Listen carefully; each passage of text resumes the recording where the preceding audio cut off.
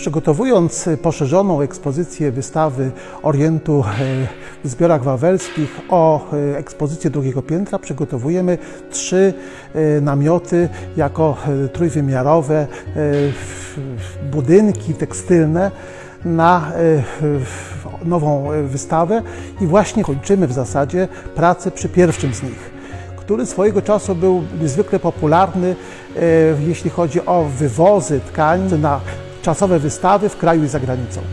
W swojej historii ten namiot był już w Niemczech, był w Turcji, w Stambule, był też w kilku miastach amerykańskich, w Monako. W tej chwili także na dłuższy czas zagości na drugim piętrze w skrzydle zachodnim na poszerzonej ekspozycji Sztuki Orientu.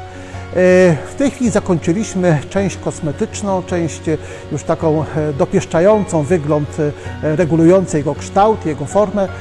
Najtrudniejsze było jego zainstalowanie, jeśli chodzi o dach, czyli ułożenie w odpowiedni sposób kalenicy na odpowiedniej wysokości, tak aby zarówno forma dachu, jak i dowiązywanych poprzez system w zasadzie pętelek i drewnianych kołków, ten namiot musi mieć swoją określoną formę.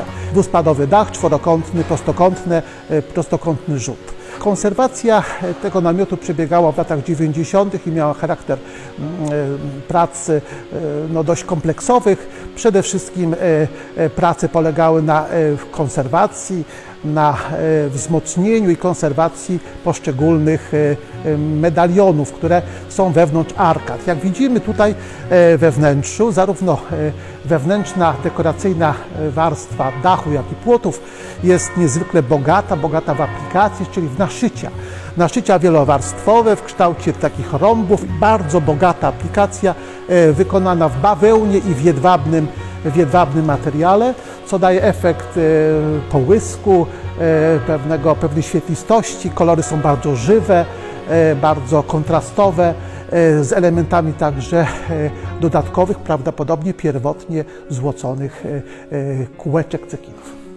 Prowadzona na przełomie lat 80. i 90. ubiegłego wieku konserwacja tego namiotu polegała m.in. na bardzo dokładnej konserwacji medalionów wykonywanych na jedwabnym tle. Aplikacje były zdublowane nowym materiałem na całej powierzchni. I w wypadku tutaj prezentowanego niebieskiego medalionu, zbliżonego trochę w kształcie do rąbu, możemy zauważyć partie podłożone nowym materiałem i nieco jaśniejsze partie oryginalnego tła.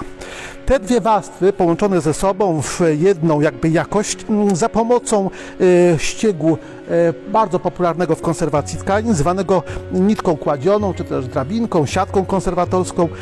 Przez scalenie tych dwóch warstw powstaje nowa podwójna tkanina, która jest mocniejsza, dużo lepiej sprawdza się w wypadku tkanin prezentowanych, tkanin, które wiszą, tkanin, które, tak jak w wypadku namiotu, podlegają pewnym napięciom, naprężeniom. I tak tutaj możemy to zobaczyć właśnie na tym medalionie, gdzie nitka kładziona jest dużej gęstości, bardzo blisko siebie, co 2-3 mm, sprawiając, że to tło robi się bardzo solidne i bardzo mocne i takie, które będzie można bezpiecznie, lekko oczywiście naciągać, naprężać, tak jak w wypadku ustawiania tego płotu właśnie w obecnej chwili przed wystawą.